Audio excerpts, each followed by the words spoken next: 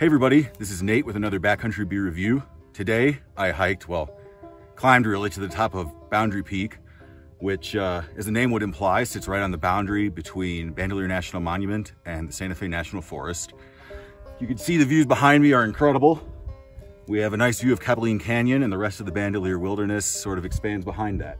The beer I'm going to be reviewing today is a seasonal beer, and it's Cumbre Brewing out of Albuquerque, New Mexico's Project Dank IPA, Winter 2020 edition. The Project Dank line is probably some of my favorite beer.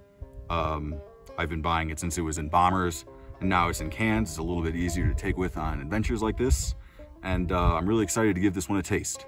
I am going to climb down the mountain before I drink it because it is a very steep mountain and I do not want to be impaired whatsoever on the way down.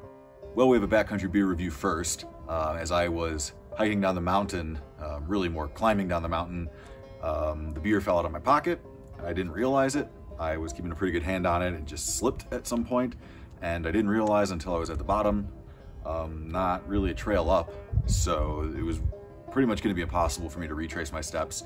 If you happen to be climbing Boundary Peak and find a beer there, go ahead and drink it. It's on me.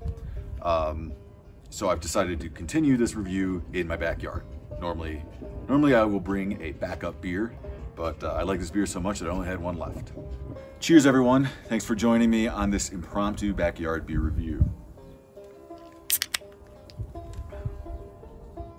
Okay, first of all, delicious as always.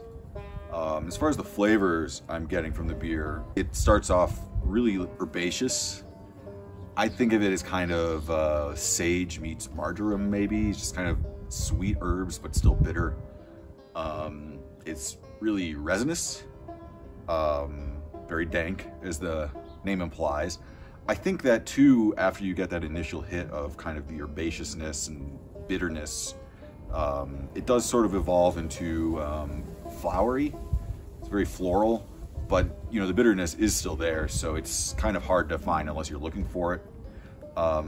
Versus the Cumbre Elevated IPA, which I've reviewed previously, it's really not nearly as malty, and it's not nearly as citrusy. There's a little bit of like pine, which I think is sort of maybe adjacent to citrusy, but I'm really not getting that strong like grapefruit, blood orange type citrusness that I got with the Elevated.